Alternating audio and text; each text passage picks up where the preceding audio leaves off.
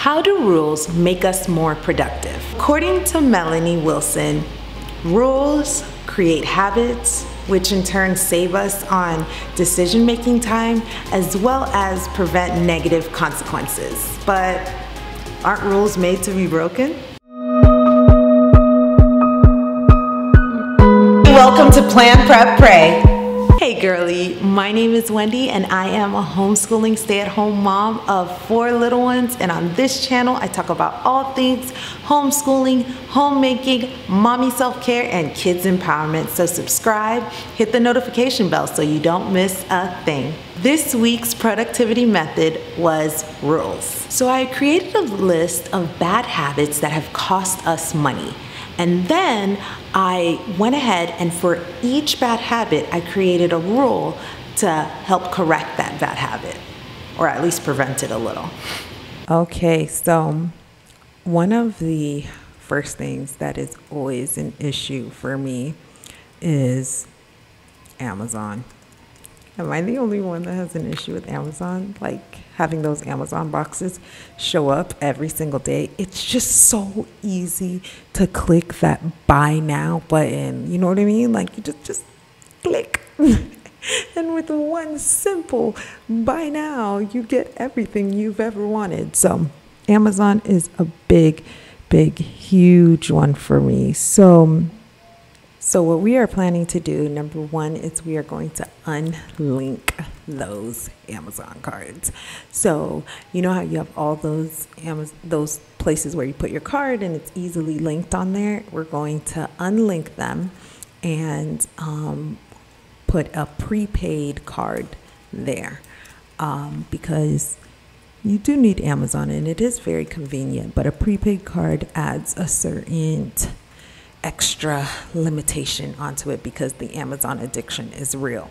Okay, so we are going to put a prepaid card on the Amazon account and we are going to wait 15 days before we make a purchase. So, well, I guess I'm going to wait 15 days before I make a purchase. So a lot of the impulse buys and a lot of things that, I want are just like, pretty or not necessarily I need them right now, And if there's anything that is needed right now, I will discuss it with my husband first, and it has to be approved by both of us because, to be honest, I don't have to discuss things with him now. So just that extra accountability, that working together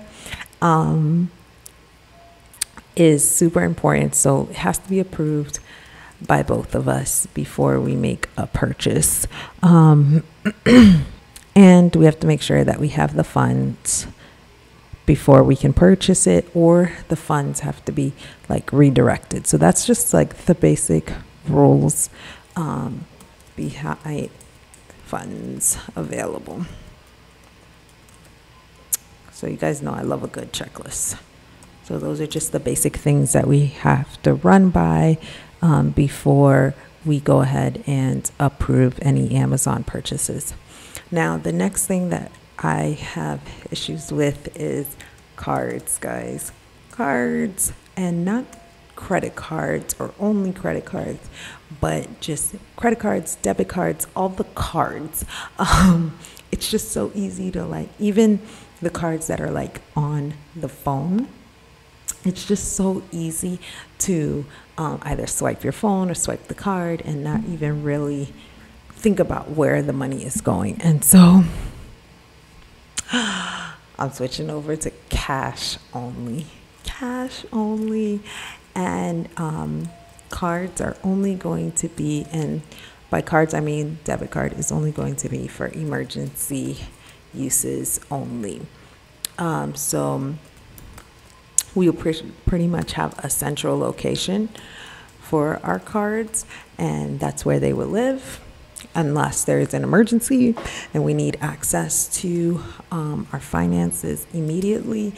The cards will stay there. So I'm not going grocery shopping with cards. If I didn't bring enough cash, I guess I'm gonna have to go back home to get the cash to get more, because no more cards in my life.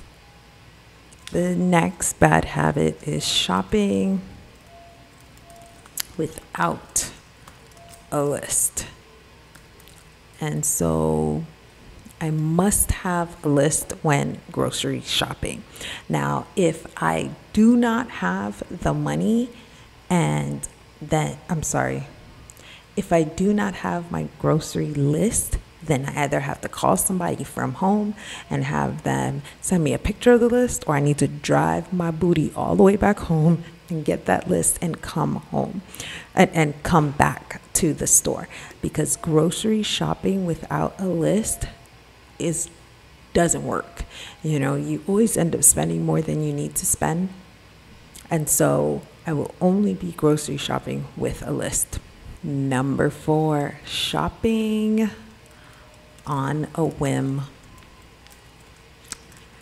No more, how did I end up here at the grocery store shopping? Oh, I forgot some milk and it's the middle of the week. Let me just go run and grab some. No, I got to get creative. I got to figure it out. I am going to have one day a week where I go shopping. And number 5, buying it, even if I didn't plan on buying it. When you show up to the store and you didn't plan on buying it, but it's on sale, and you always, get it. You don't even know why you didn't even put it on your list. It happens. So no, I will not be buying it if I didn't plan on buying it.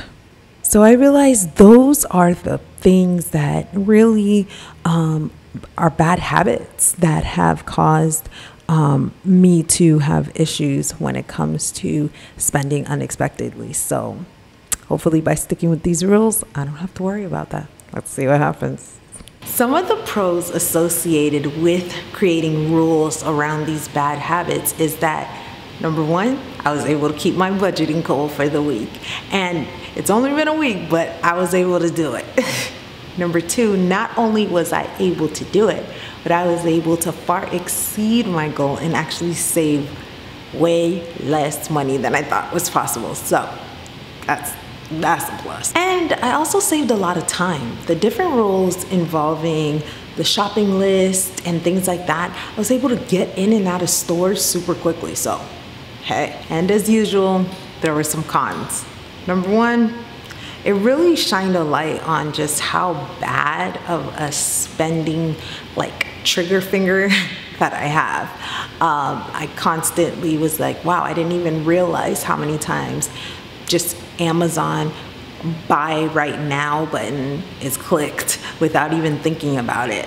And the second con, I guess for some people, would be that, with the pandemic and with COVID and everything like that, cash is kind of, I don't know if you want to be passing cash back and forth. I was so used to just taking out my phone and sliding it over the scanner and just being able to scan my card straight from there, that now having to use cash, I've had to make sure I have exact change. So has it made me more productive? Yes, when I can walk into a store, just grab what I need and walk out, and not have to constantly stress over what was on my list again, or should I buy this? No. One of my rules were I don't buy it if it's not on my list, so I don't even have to worry about that. So yes, it made me more productive, it saved me time, and it saved me money. I 100% recommend making rules around bad habits and around things that you are trying to change. Now, this week, it not only made me a good steward of time, but also a good steward of our money. And so being intentional and being a good steward is always a positive. So I 100% recommend making rules, and 5 stars, y'all. 5 stars. Thank you for watching. Don't forget to check out the description where you'll find the book, A Year of Living Productively, which is where I'm getting all these experiments from, as well as the newsletter for the email list that goes out once a week. You not only get previews of upcoming videos, but also additional resources from these videos that I'm doing. And we stuck to our budget, and it was less than $100. It was at $75, which was perfect. Until next time, bye.